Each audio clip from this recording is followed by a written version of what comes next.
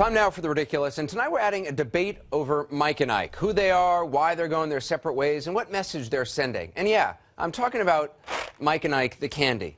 This candy. The name Mike is scribbled out on the box, right there. It was like that when we bought it because it's part of a new marketing campaign that says after 72 years, Mike and Ike are splitting up over creative differences. Now, the story goes that they can't agree on their ideas for the candy. Mike wants to pursue music, and Ike wants to be an artist. It's a clever marketing campaign that will include TV ads and billboards and is already playing out on Twitter, Facebook, and Tumblr. Global warming, economic confusion, and now the breakup of Mike and Ike. I mean, whatever next?